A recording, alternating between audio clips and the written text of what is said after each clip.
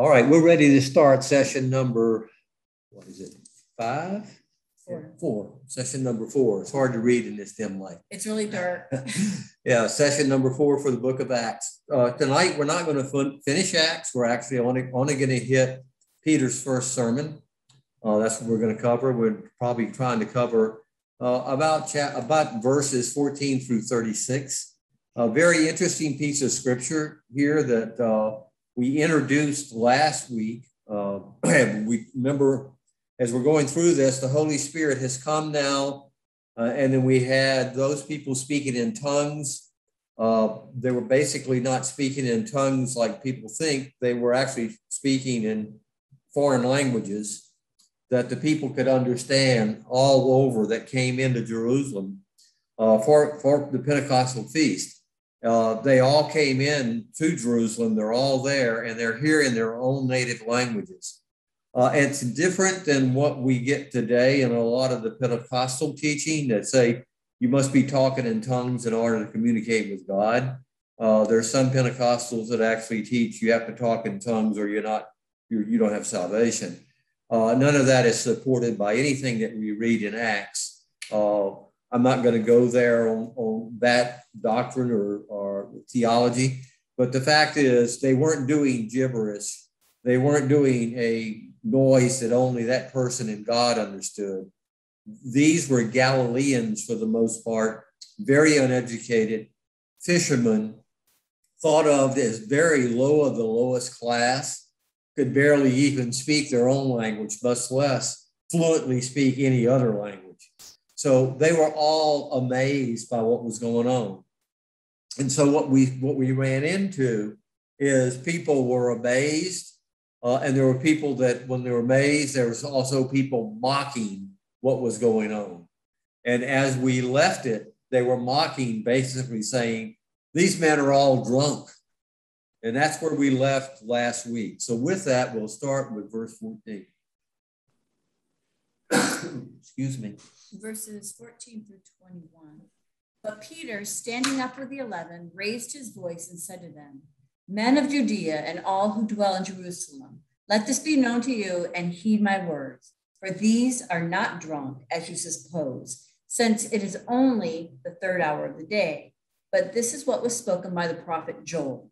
And it shall come to pass in the last days, says God, that I will pour out my spirit on all flesh. Your sons and your daughters shall prophesy, and your young men shall see visions. Your old men shall dream dreams. And on my menservant and on my maidservant I will pour out my spirit in those days, and they shall prophesy. I will show wonders in heaven above and signs in the earth beneath, blood and fire and vapor of smoke. The sun shall be turned into darkness and the moon into blood before the coming of the great and awesome day of the Lord. And it shall come to pass that whoever calls on the name of the Lord shall be saved. So I remember when I was a kid, we chuckled and got in the back of the church and turned to Acts 2:15 to look at where they weren't drunk because it was only the 3rd hour. So, and we thought that was really funny. So my question is, why would they say it's not possible to be drunk because it's only the 3rd hour? Any ideas why that's phrased that way and why that's what he says that thing? Because I'm sure. Go ahead. Oh, I was just going to make a joke about it. I was going to say because the wine was still warm, wasn't cool enough. Yeah, it hadn't cooled yet. I mean, Dave and I kind of joke about this one bar out near where we are, and at 10 o'clock in the morning, 9 o'clock, people are there, and I'm like, oh my goodness, how sad that, or it's even like we were there like 7:30 or 8:30, people are there already. Maybe they're still there, I don't know, from the night before, but so obviously people can drink anytime they want.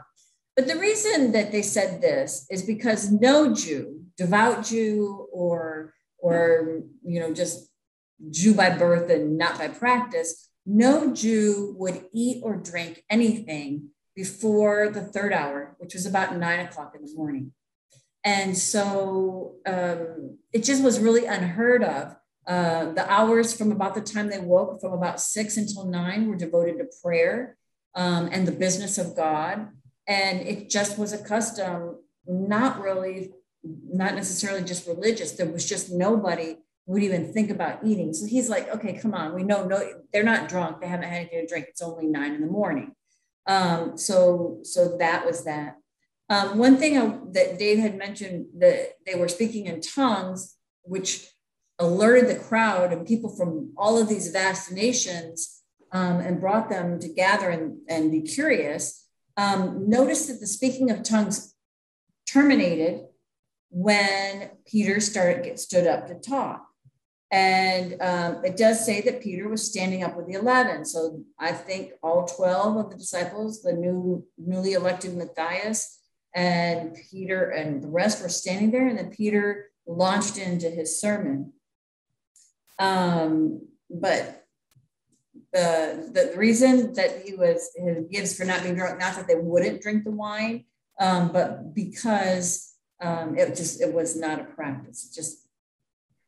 They mentioned it was new wine, and there's some commentators that took that and said, well, new wine doesn't have very much alcohol in it. And so they were mocking them that they were getting drunk off of grape juice. So this was a pure mockery going on. But the fact is, were there alcoholics during this time period? Yes. There are people that drank more than they should? Yes. The Bible's repeatedly saying it's a sin to be drunk. Not a sin to drink, but it's a sin to overdrink. And so, yes, that was going on during this period. But very unlikely at 9 o'clock in the morning, if this was all Jews, and it was, this is a Jewish festival, there were probably not many Gentiles there. And the 120 that were in the upper room when this was going on were all definitely Jews. So when you look at that, you've got to look at it and say it's just people trying to make light of what happened. And like you said, what happened, we had this great wind come in, great noise. It was like a wind, but it really wasn't a wind. And that noise attracted people along. And when they came in, they heard all this speaking in different languages, and they were all astonished by it. But to correct, and I think this is the case, I've listened to several commentators that said they were speaking in these tongues and preaching the gospel to the 3,000 people. That is not what it says, and that's not what most commentators said. We went into this last week. That's not really what it says that was going on. They were preaching, that they were, but it was Old Testament. As you move into this sermon of Peter's, he's talking about the last days. And he says, what does the term last days mean? And so does anybody really understand what that term means? It's used all over the place, really in the Old Testament, but also used in the New Testament. What exactly is that referring to? Well, my comment on that is it's referring to God's timetable, not ours. And that there's 2 days left from the time Jesus went back to heaven and when he comes back. Yeah, I think there's the validity in that, Charlie. But what they were saying is in the Old Testament, the last days, or they start when the Messiah comes. And so pretty much all the commentators were in agreement that the last days started when Jesus started his ministry. Not when he was ascended, but the last day started when the Messiah was on earth and started his ministry and started doing the miracles. That was the start of the last days. And the last days really refer to the Jews. And the last day is the time of the Messiah is on earth until the time of the new kingdom, and Jerusalem and the Jews are all back up under one kingdom. The whole earth is up under one kingdom. It's the millennial period. And so you have this time span that's actually been now 2,000 years. It's called the age of the church, or the church age. That's what we're in. So these last times really refer to this span of time from the time Messiah's first coming all the way until his second coming. And so we don't know how many days that will be. Actually, when you go back into the epistles of John, 1 John 2:18, John doesn't refer to it as last days, but he refers to it as last hours. And he says last hours, many antichrists will come. And many antichrists have already come. Well, wow, that was 90 AD that was written. You know, that was 1850 years ago that was written. And there were already antichrists coming into the picture. So this last days period is what we can gather is pretty much from the start of Jesus's ministry, which is the start of the Messiah in incarnate form on earth as a human being until his second coming. And included in that period is obviously his crucifixion, his resurrection, and his ascension. All those things are in the last day period. But Dave, the last hour phrase, that's in Revelation? No, that's in 1 John, I think, chapter 2:18, I think is what it is. Oh, okay. So Which the next, are we ready? 1 John what? 1 John chapter 2:18, I think. Thank you. So what is the theme of this passage of Joel? So this is where we've got, it's really quite remarkable. We've got Peter quoting the Old Testament. Now, remember, they coming from Galilee, they were simple men. And this would have been really quite amazing to the crowd, realizing if they even knew him, that he was a fisherman and not a rabbi, that he would be quoting Joel, one of the minor prophets. And so what is the theme of this passage in Joel? I always kind of wondered, I never really grasped verse 17, that I would pour out of my spirit. I got that part, but then upon all flesh. I never grasped that. Okay, and I'll point it out a little bit later, just a little, next couple verses down.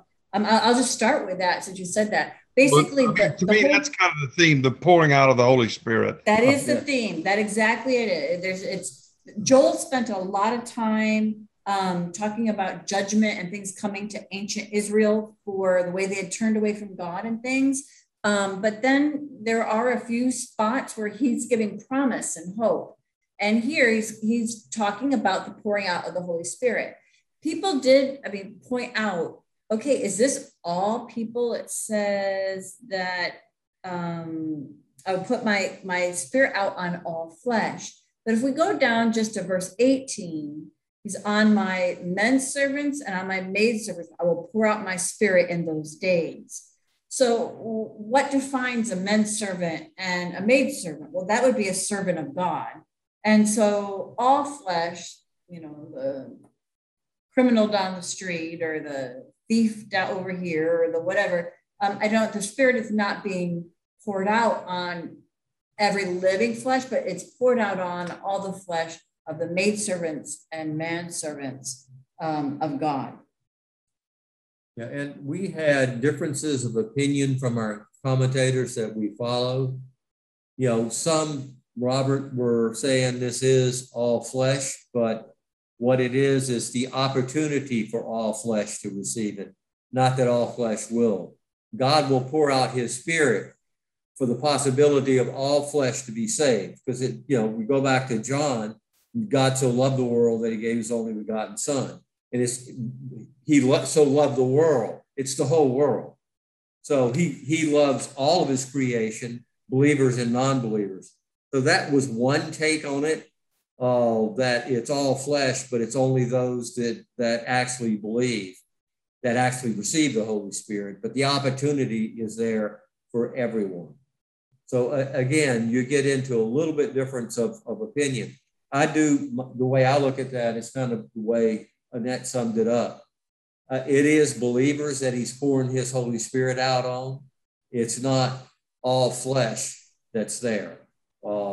That's just the way that I look at it.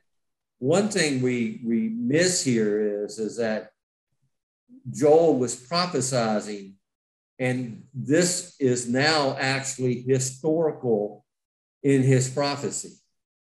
So when Joel says this, the Holy Spirit has come. It just came. So this was why Peter's actually using this.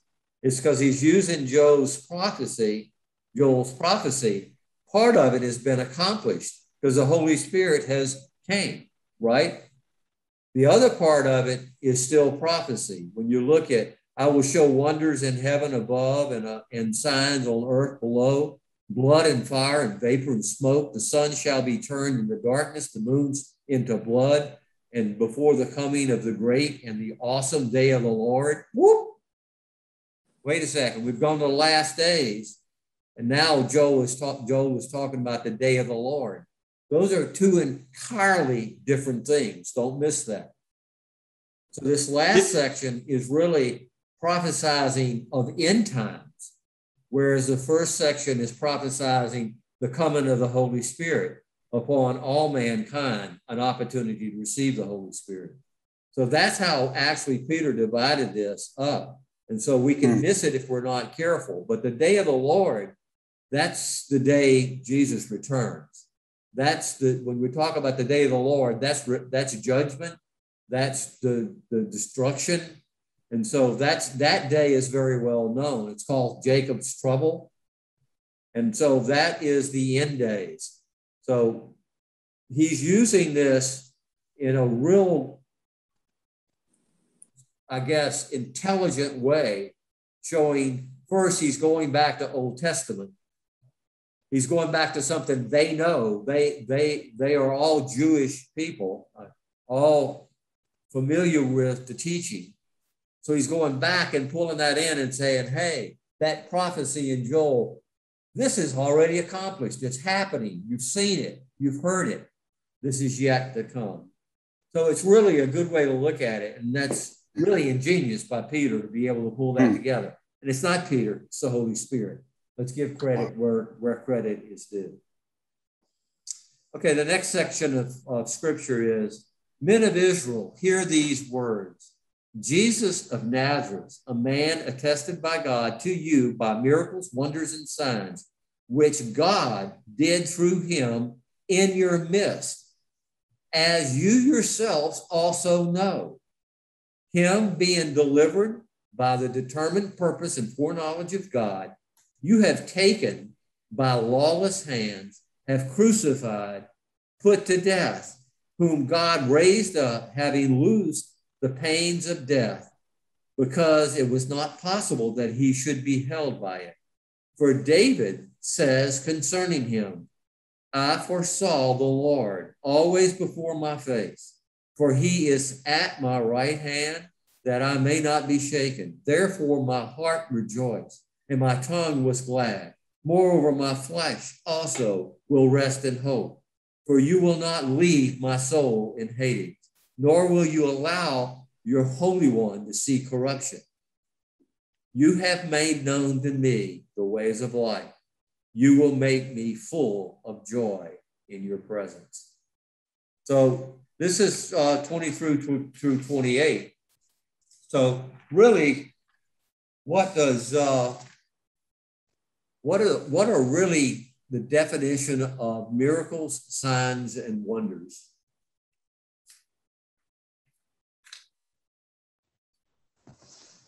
Well, they're supernatural manifestations of God,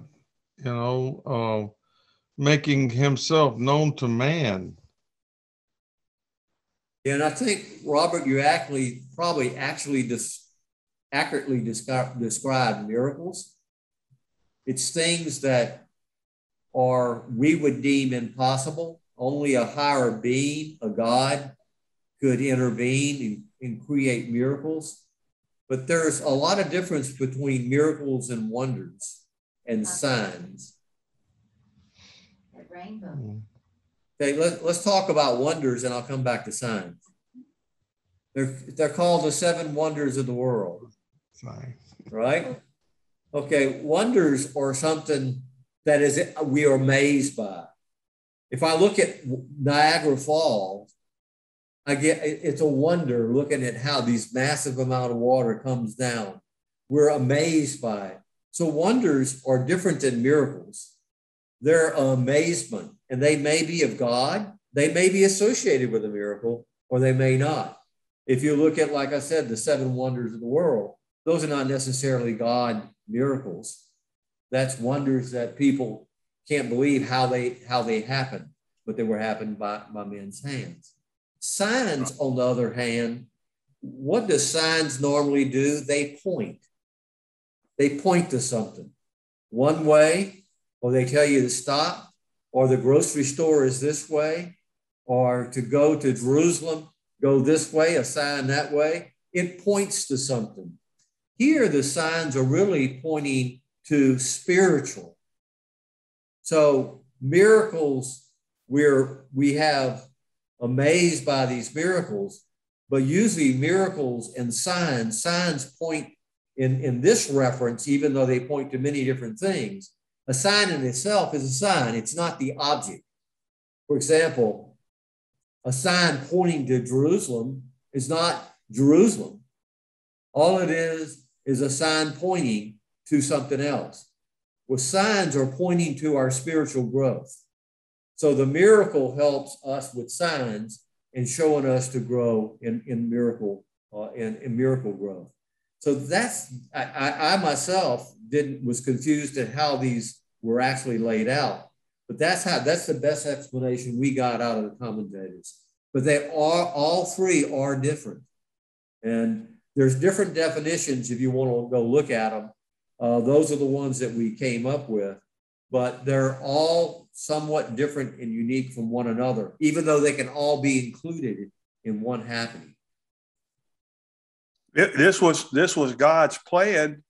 This was God's plan, and he did it this way. This was his way. He's got his mark on this. Yeah, and Bobby, what's happening here is a couple of things here. And I'm gonna leave this to the next question for Annette, because that's what we get into. Remember, he's telling these Jewish people, this Jewish crowd, that this man Jesus, by whom you saw miracles and wonders and signs. So they were actually eyewitnesses of what was going on. He's putting that right in their face. So with that, we'll go to the next question. So the next question is, what's Peter doing here in this section of scripture regarding Jesus of Nazareth, which this is one of like the 8th time that this moniker is used to describe Jesus of Nazareth, and the Jews. What's he doing? Do you notice? Well, isn't he making it known to them that he is the Messiah?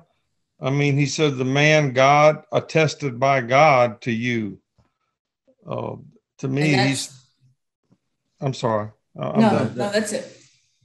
Right. He is exactly what he's doing, and he is using God. But in this section, what he's doing is contrasting Jesus of Nazareth with the Jews. He's doing a contrast between the Jews prided themselves on holding the law or possessing the law. Although they didn't spend a lot of them did not spend a lot of time obeying the law. They just felt like they were privileged because they possessed the law. So what Peter here is doing is saying, God raised this man up. You killed this man. God raised this man. You despised him. God lifted him up, or God attested him. You put him to death. God gave him life. And so they're going through and doing, showing how the Jews are separated from God. They're completely separate things. So great, they have the law. That law does not bring them to God. It's more than that. And so that's what he's doing here is drawing this contrast and showing them how far from God they are. Yeah, and Robert, as you said, he's pointing this Jesus of Nazareth. He uses Jesus of Nazareth many times throughout the Acts. And what we're seeing here is, as we said, he's pointing to them saying, this man, Jesus of Nazareth, who you saw do miracles and signs and wonders, you knew had to be by God. Why you knew it? Remember Nicodemus that came to Jesus at night? So we know you must be from God. No one could do these things unless God was in him. They knew that God was in him. And so Peter is just pointing that out. The other thing that's important, though, is verse 22. We're now moving out of preaching Judaism and Old Testament and Old Covenant.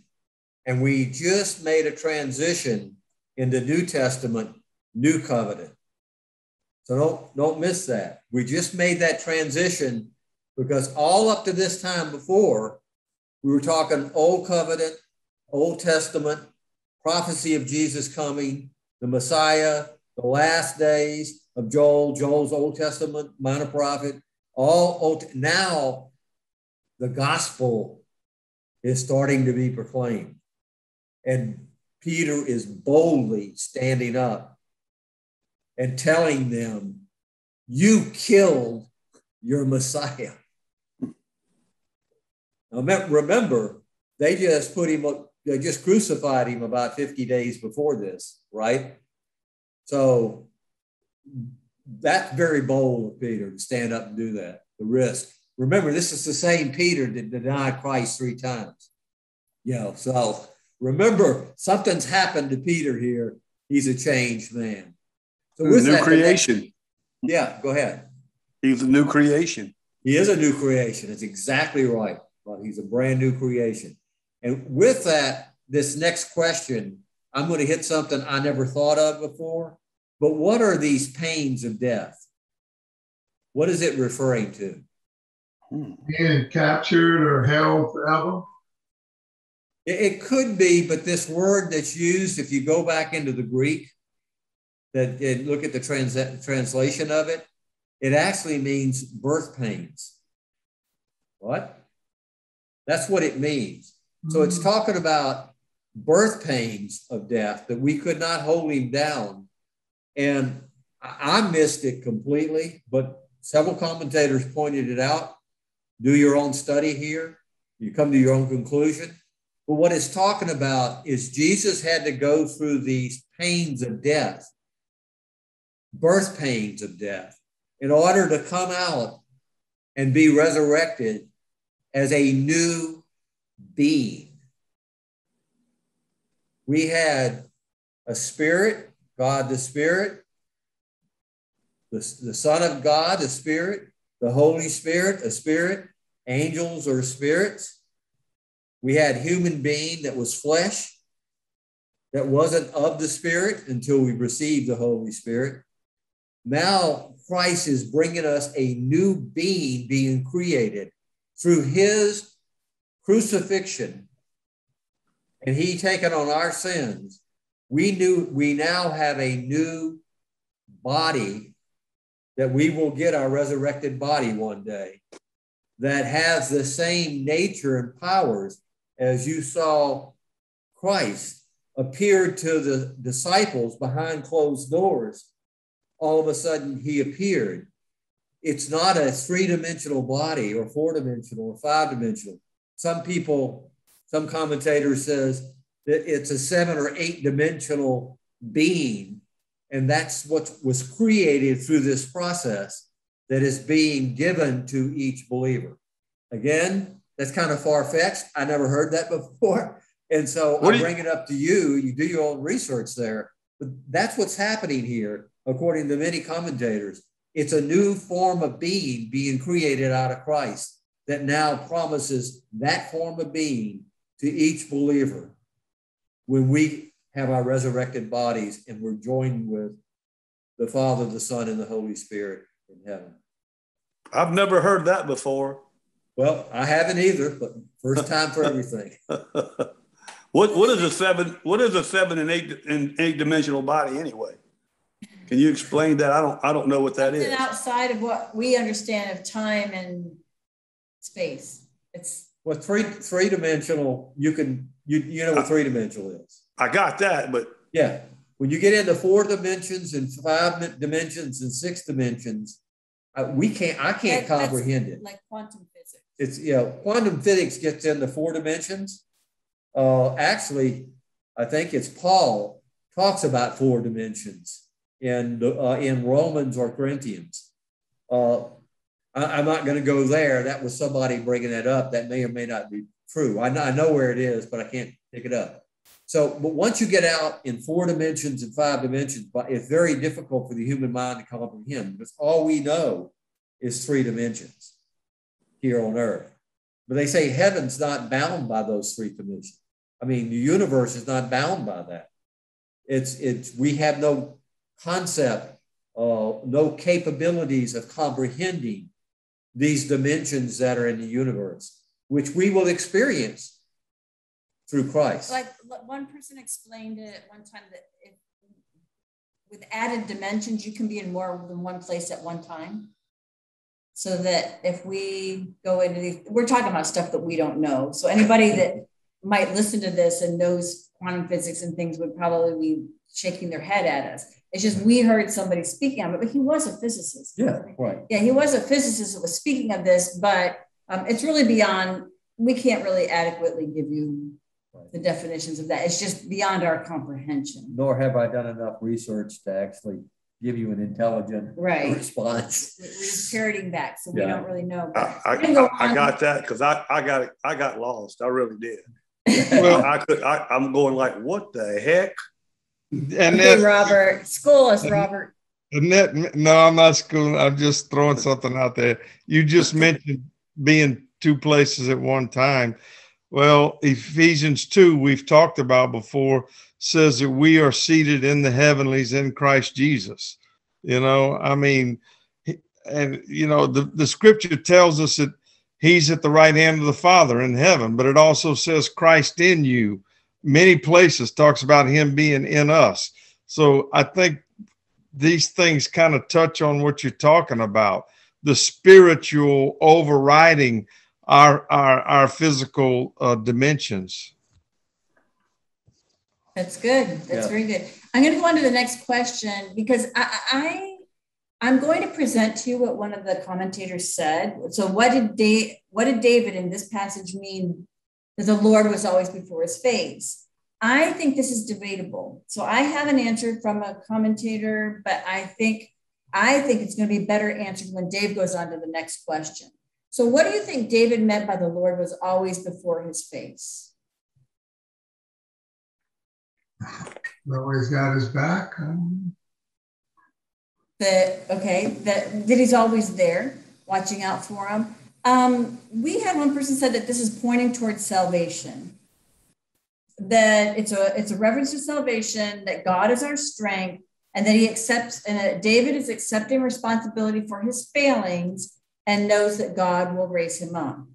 That is what he is saying that this means. And I'm going to just go ahead and defer and let Dave go right in the next question, because I think it has a lot more to do with the answer to Dave's question than what that commentator had presented.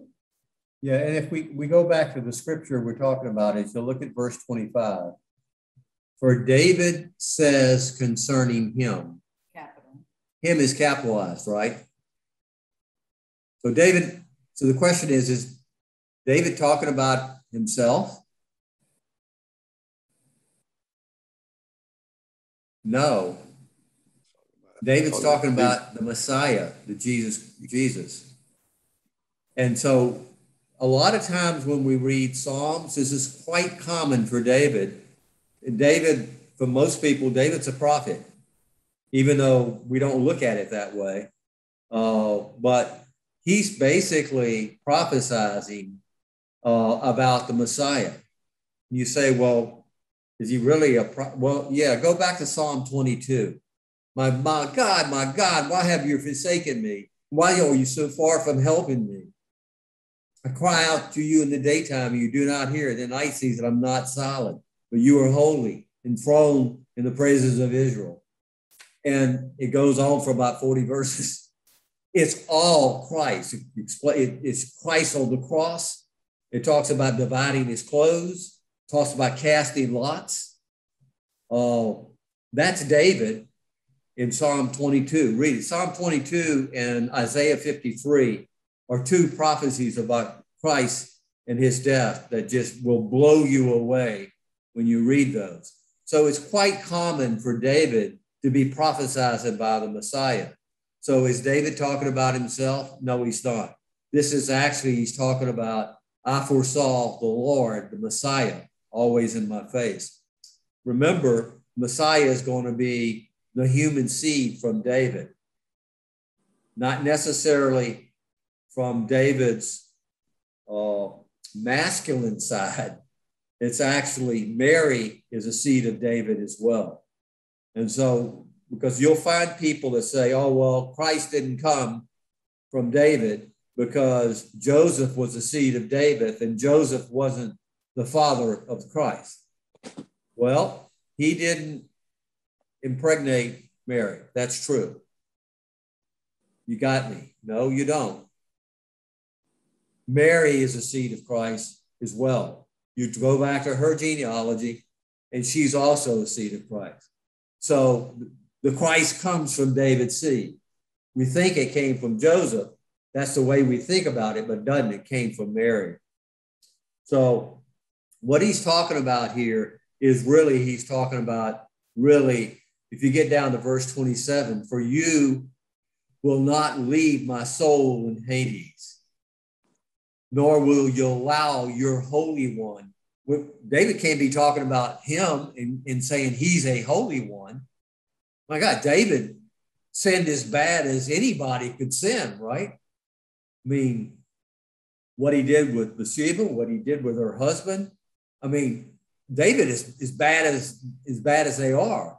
But God used him, and David is still saved, even though I think he's saved. And I think he'll be in heaven just as well. But the fact is, he's not talking about himself. He's very much pointing to God's Holy One. He's very much pointing to the Messiah. So I think, again, it's ingenious that you have this uneducated fisherman, Peter, that's pulling scripture out, Psalms that David wrote, and he's teaching these Jewish people what these Psalms mean. It points to the Messiah, and the very Messiah, Jesus of Nazareth, that you crucified. That's what he's coming across here. So as we finish this, we'll go to the closing set of scripture.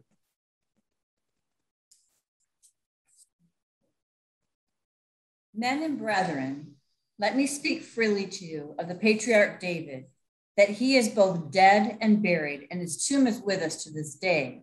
Therefore, being a prophet, and knowing that God had sworn an oath to him, that of the fruit of his body, according to the flesh, he would raise up the Christ to sit on the throne, he, foreseeing this, spoke concerning the resurrection of the Christ, that his soul was not left in Hades, nor did his flesh see corruption. This, Jesus, God has raised up, of which we are all witnesses.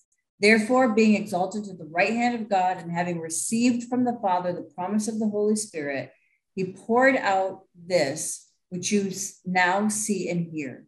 For David did not ascend into the heavens, but he says himself, the Lord said to my Lord, sit at my right hand, till I make your enemies your footstool.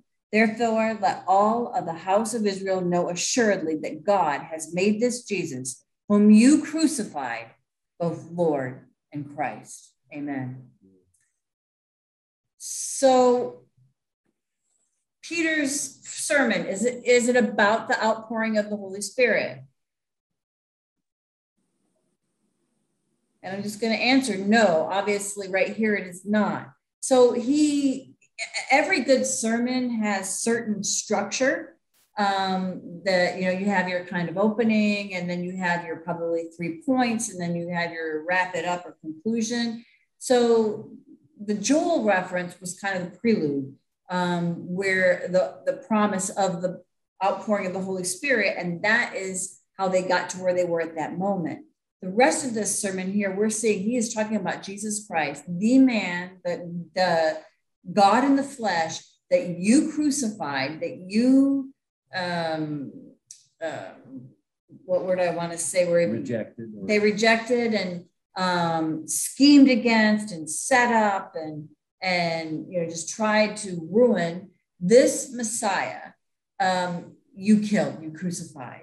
So his whole sermon here, this whole thing is he's preaching Jesus Christ. And I go on to the next question. What four things did he use to prove that Jesus was the Messiah? Number one, he proved his life, that God did signs and wonders through Jesus Christ, pointing to the miracles show the power of God. The signs point back to spirituality and point back to God. The wonders, people just can't come up with an explanation. So he used his life. The next thing he did is he used his death. And they all knew his death because they were responsible for his death. They witnessed his death. They called for his death. So he used their death. The third thing he used was the resurrection. There was no question. They saw him. He said, we are all witnesses. He did come back and after the crucifixion, and we are witnesses that he was resurrected. Only God can be resurrected. And then the fourth point would be his exaltation or his glorification when God called him from this earth and took him back up to sit at the right hand of God. So these are the four things that Peter used to prove that Jesus was the Messiah. So was Peter really concerned about the political correctness of what he was preaching? No. Peter was never politically correct. Peter was walking in the light. Peter was walking in the light of Christ. He was giving the truth. He was the leader of the pack that day, and he did a remarkable job. I mean, he went from somebody who denied Christ 3 times. Christ told him he was going to do it. He did it anyway. And then to be as bold and noble as he was that day, this day here, hey, Peter was awesome. I have a question.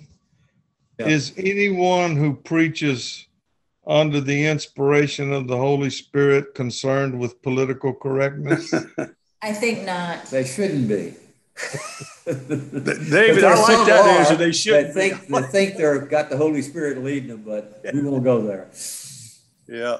So, yeah, I think the simple answer is just, we don't need to elaborate on this and go into a lot of detail. Is no, he went with all boldness. The Holy Spirit was in him. The thing, and Bobby, I like the way you put it. He's a new creation, right? Yes. Paul was a new creation. Right. And each of us are new creations. Praise the Lord. Yep, absolutely. And with being a new creation, we have the boldness to speak. I mean, I used to, be a little concerned about correctness and, I better not bring up Jesus. That might be wrong. I don't think that way anymore. Completely opposite thought pattern. I mean, we're all human beings.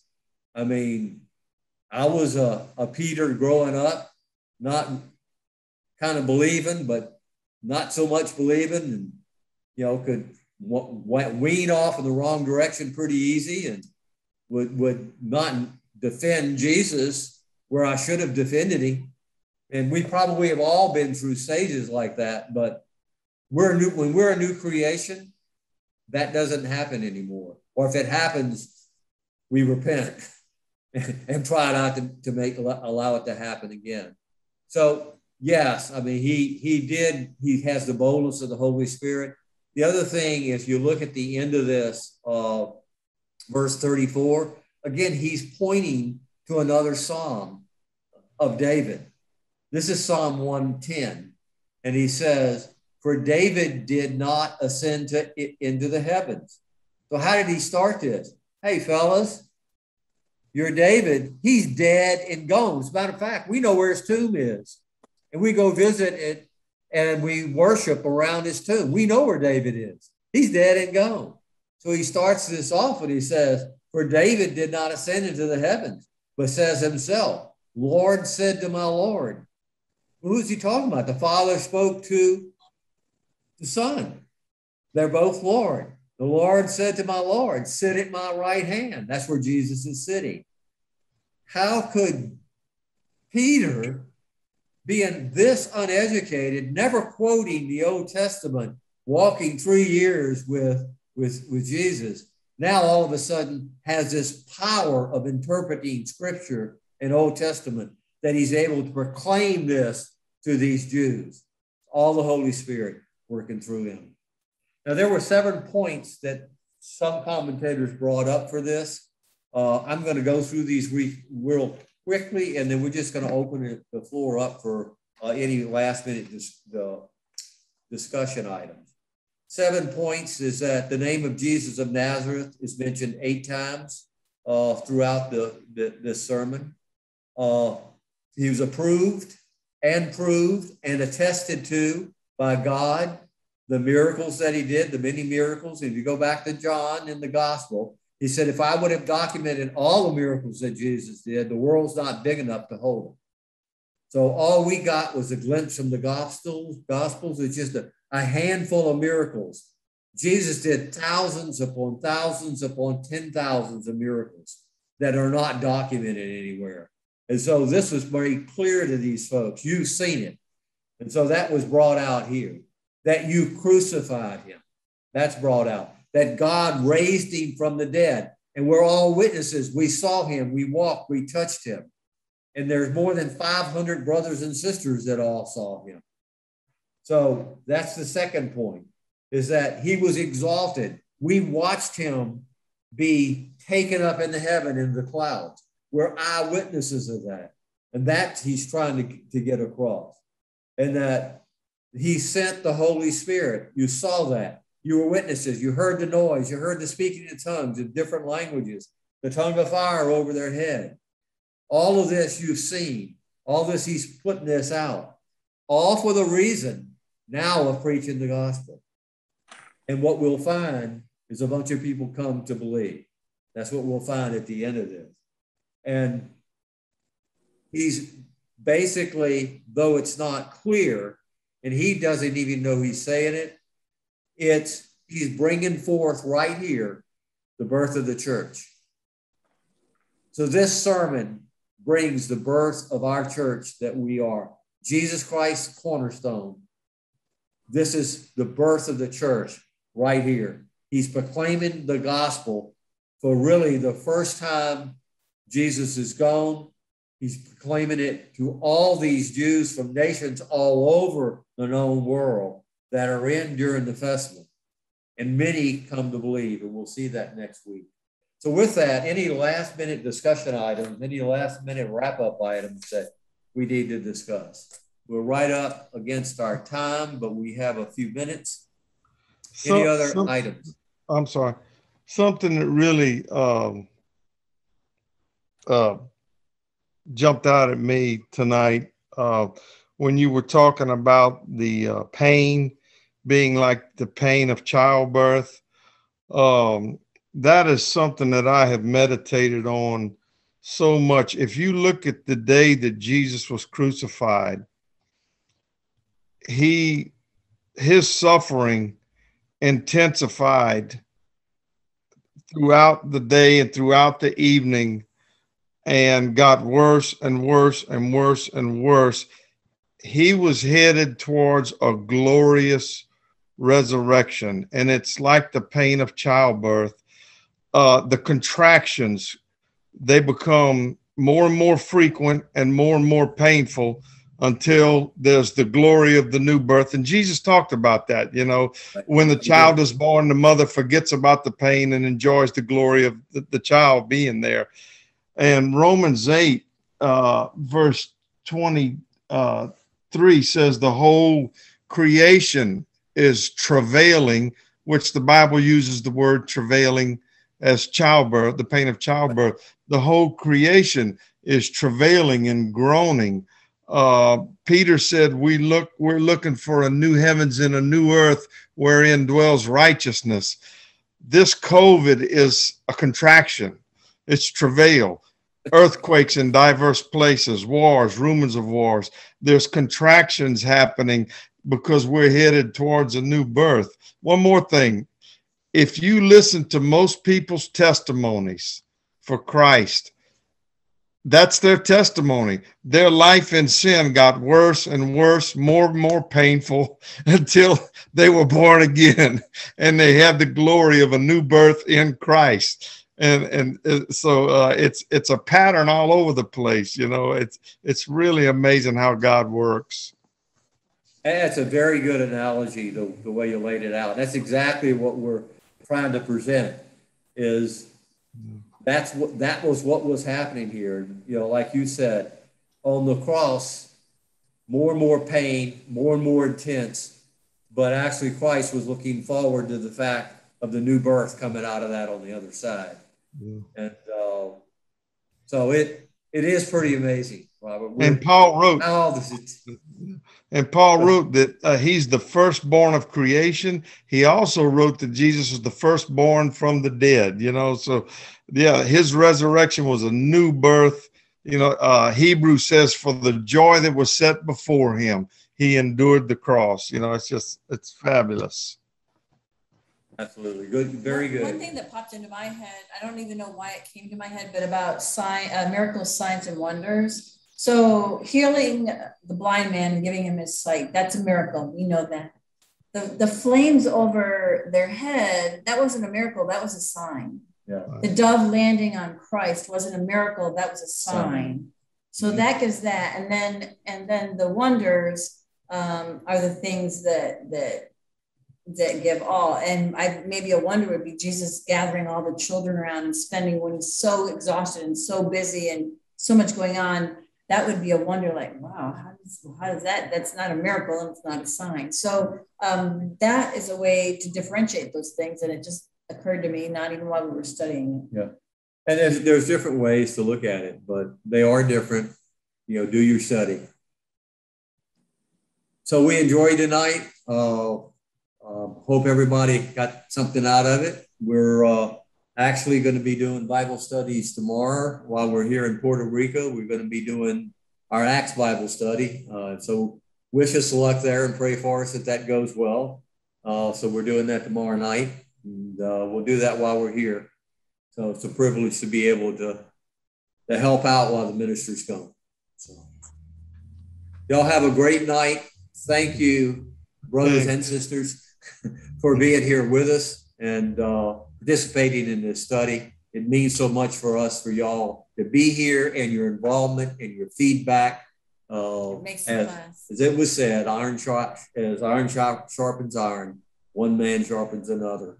So thank you. Let's close in prayer. Okay, good night. Thank you, guys. Close in prayer real quick. Let's close in prayer.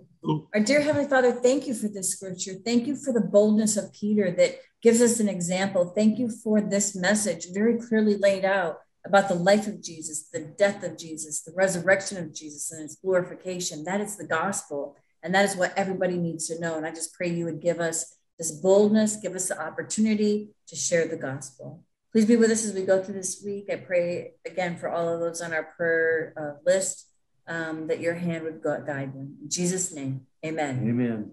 Amen. Amen. Good night. Good night, guys. Good night.